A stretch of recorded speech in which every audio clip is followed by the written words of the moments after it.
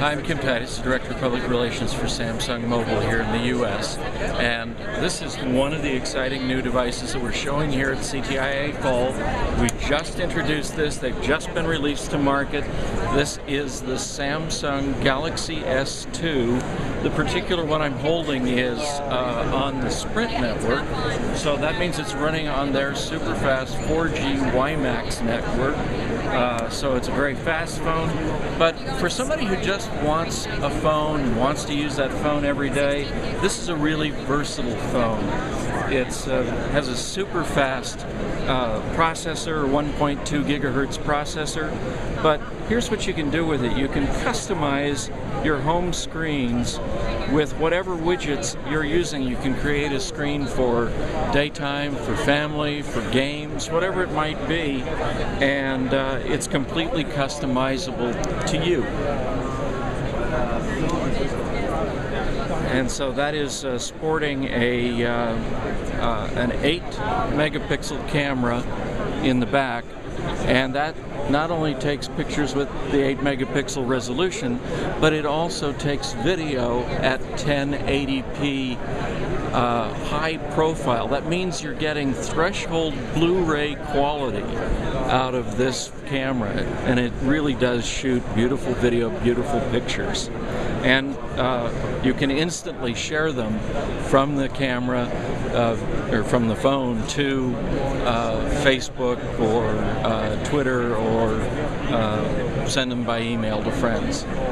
So it's a great consumer device. Now we move on to another one that we just introduced.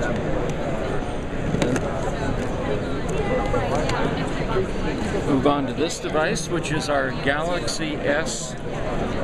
This says it's the 10.1. Okay. This is the Galaxy S 10.1. It's 10.1 inches from corner to corner, and that's running on a 1 gigahertz processor, so it's very fast. We have that available in Wi-Fi, and we also have connected versions of this available as well.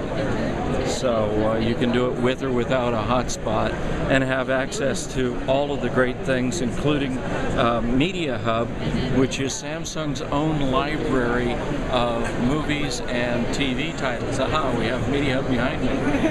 And that gives you not only recent movies that are just barely out of the theater, but it also gives you next day television programs that you can purchase, download, and watch whenever you want to on this beautiful 10.1 inch screen. And this would be basically, it's another store on the separate from the Android market? It is its own store, and the nice thing about it is it's not streaming. You actually can grab the content, store it in the cloud, and once you own the content or have rented the content, it's available on up to 5 registered devices in your Galaxy S family. So you could watch it on the Tab, you could watch it on the Galaxy S2 phone, or multiple phones or multiple tabs.